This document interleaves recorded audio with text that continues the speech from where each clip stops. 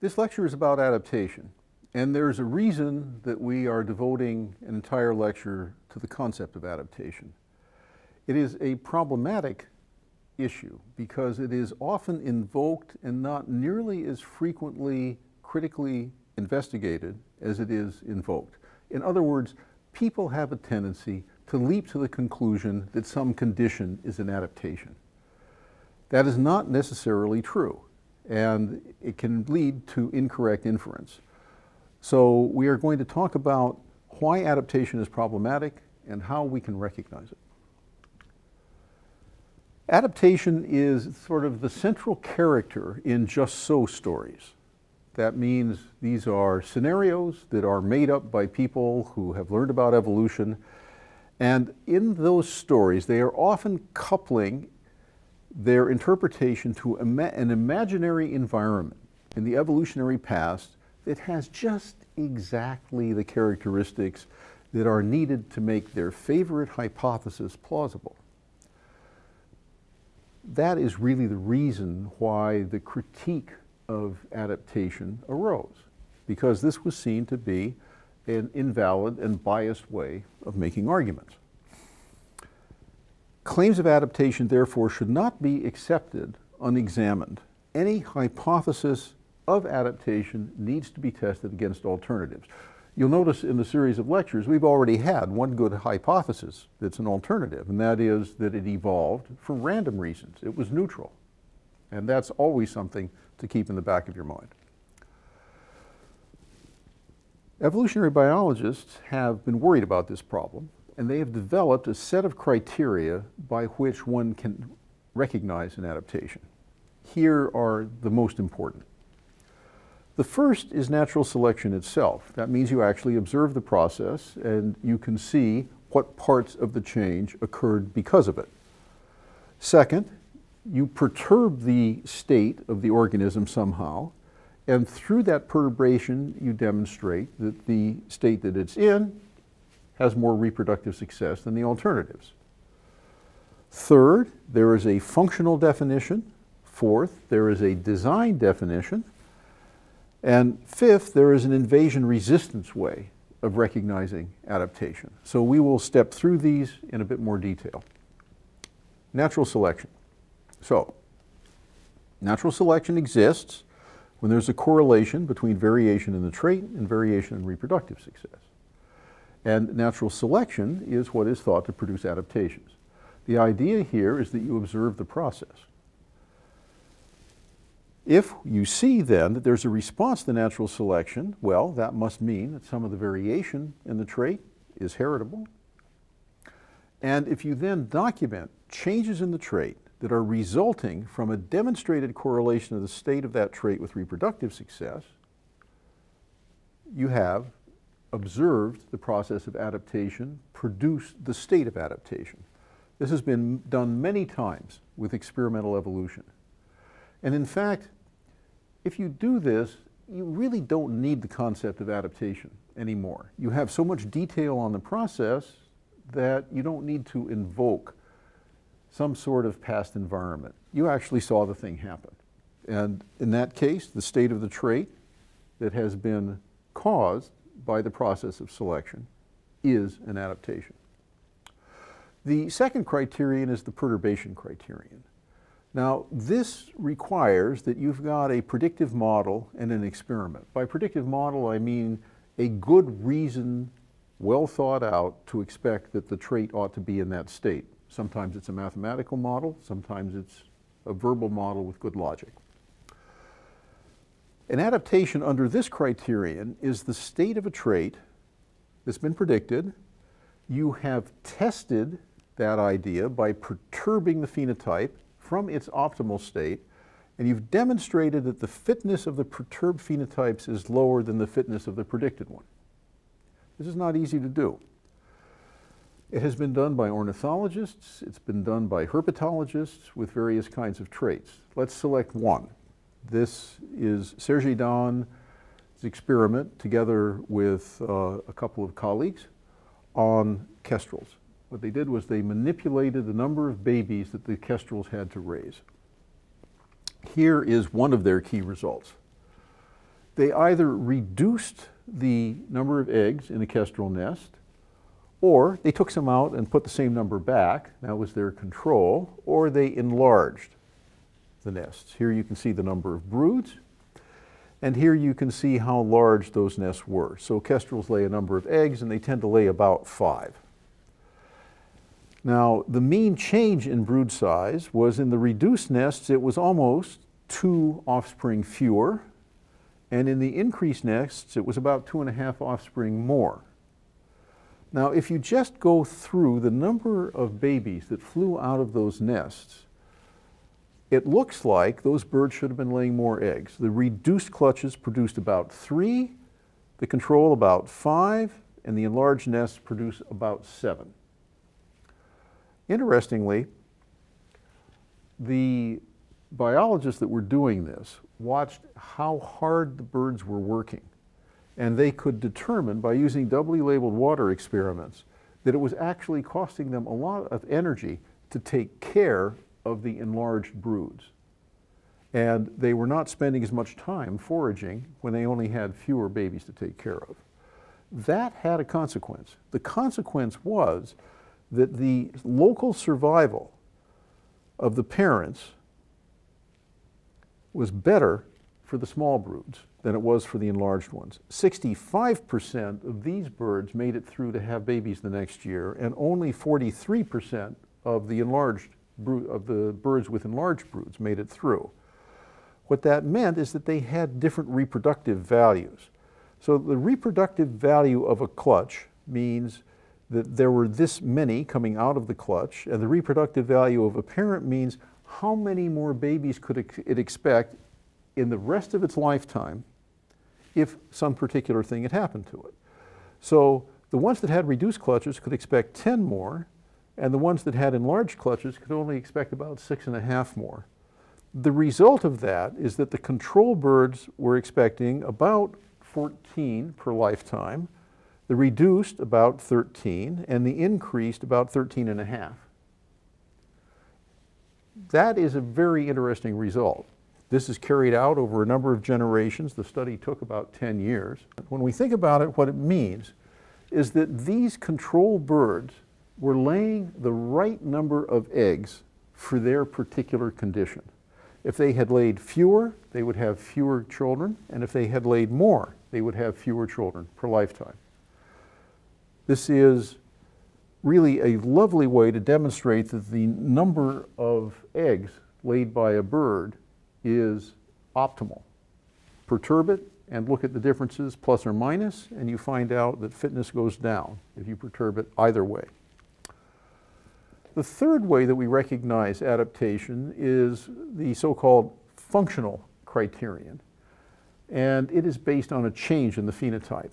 We owe it to both George Williams and to Eberhard Curio.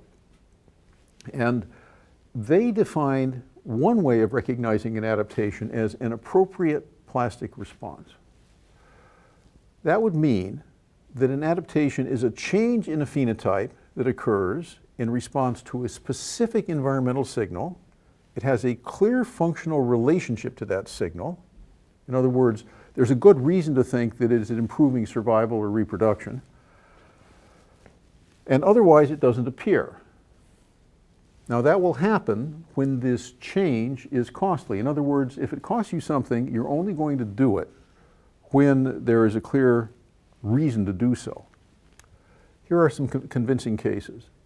The water flea Daphnia produces spines and helmets when it encounters dissolved molecules that are associated with predators. And the efficiency of the predators in eating Daphnia is reduced by the spines and the helmets. You can show the Daphnia that make spines and helmets have fewer babies, so they have a reproductive cost, and they're not produced when there aren't any predators around. Barnacles grow in a way that bends their shells over if there are snails in the environment. The barnacles can smell the presence of snails, basically by smelling their urine, and that reduces the fecundity of the barnacles. In other words, if there are no snails around, grow straight and have more babies. If there are snails around, grow bent over, have fewer babies, but survive better. And then another very interesting example is that a snail which would be parasitized by a digenetic trematode, a worm, in this case it's schistosomiasis, will reproduce earlier if that is a worm that might castrate it. A little bit about castrating parasites. The reason that some worms and some bacteria castrate their hosts is that that keeps the host from investing in making babies and makes the host grow larger so that there's more flesh for the parasite to use to make its babies. That's why there are so many castrating parasites. Here is a graph from that study of schistosomiasis. So it's a very interesting case because in this case the snails, which are the organism that's reacting, were just exposed to water in which the trematodes had been held. So they smelled the presence of the trematodes, but they weren't actually infected by them. And they were sort of having a shock reaction. They said, oh my goodness, I might get castrated. What should I do? Well, here we have the weeks after they were exposed to the trematodes. Here we have the mean number of eggs that they are laying per day. This solid line is the set for the exposed snails and the dashed line for the unexposed controls. Basically what you see is that they shift their reproduction earlier in life. In other words, they try to get the babies out before they will be castrated and lose their ability to reproduce. That's an adaptation. Then we approach the criteria for adaptation, which deals with the design concept. And this business of design in nature is one of the things that evolution explains. And the ability of natural selection to produce the appearance of design is actually one of its deepest results. This was basically a debate started by William Paley and then refined, who didn't believe in natural selection but certainly saw a lot of design in nature. And it was then developed by George Williams, John Maynard Smith, and George Lauder. Adaptation under this criterion can be recognized by complexity, conformity to design specifications. That would be something like it's not only complex, it's really precise. And in that sense, it resembles something that an engineer might design. Any complex organ performing a difficult function efficiently meets this criterion. The vertebrate eye, which is a beautiful camera, in most respects, meets this criterion. Now, George Lauder said that there are a bunch of questions we ought to pose before we accept that this is the case. One is, has anybody done any experiments that support the function? Has the performance of that trait in doing that task been compared with alternative states of the trait? So are we really sure that it's the best possible state of the trait? If we look comparatively with related species, in other words, if we do a phylogenetic analysis, does that suggest that the state that is claimed to be an adaptation is repeatedly associated with the kind of natural selection needed to produce it? In other words, every time that organisms come onto land, do they develop an impermeable skin? Every time that plants come onto land, do they develop a waxy cuticle? That would be an example of something happening repeatedly. Another is, could the trait have been selected as a byproduct of selection on other traits? And that would mean, are we actually focusing on the thing that we should be trying to explain? Or are we seeing it just because it's connected to something else? And then fifth, is it a spandrel? A spandrel is a feature in architecture where at the corner of a room or a cathedral or something like that, there is a particular space which is created on the ceiling. And that is just a byproduct of the construction process. A spandrel is essentially a byproduct. In a sense, it's a specific example of the fourth condition. So if you want to claim that something's an adaptation, you need to check whether it might be a spandrel. So is that an inappropriate abstraction of a piece of the organism out of the whole in which it's naturally embedded? One of the possible spandrels in our body is the chin. The chin of an adult human basically results when the face over our development becomes a bit flatter. And there are reasons why our face becomes flatter. It has to do probably with social communication and the way we use our eyes and things like that. But that causes the chin to emerge as a more prominent part of our features. So does that need to be explained, or do we just regard that as a byproduct of the developmental process? The fifth criterion is a more theoretical one, and it comes out of game theory. And that is the ESS, evolutionarily stable strategy, or invasion resistance criterion. And this is a way of testing, and it's usually done in a mathematical or a computer model, a simulation, but it can be done experimentally. It's a way of thinking about a population where you have a trait that is your candidate for adaptation, and you want to know if it's really an adaptation. So to test that, you allow the population to be systematically and repeatedly invaded by all possible alternative states of the trait. So basically you bombard it with anything that might outcompete it. And if your candidate adaptation can resist invasion by alternative states, then we say it's an adaptation in the sense that it's a strategy that resists invasion. This is actually a very strong logical criterion, but it's a bit easier to carry out in a model than it is experimentally. It could be done with viruses or bacteria in an experimental research program. There's some cases that are not covered by that. For example, we have situations in which A beats B, beats C, beats A. That leads to eternal cycles. These just kind of churn forever. It can be that the state that resists all invaders is not attainable. In other words, there's no way to get here from there. If you start at low frequency, you're never going to be able to actually invade a population and get to the point where you can then resist invasion. There can be negative frequency dependence.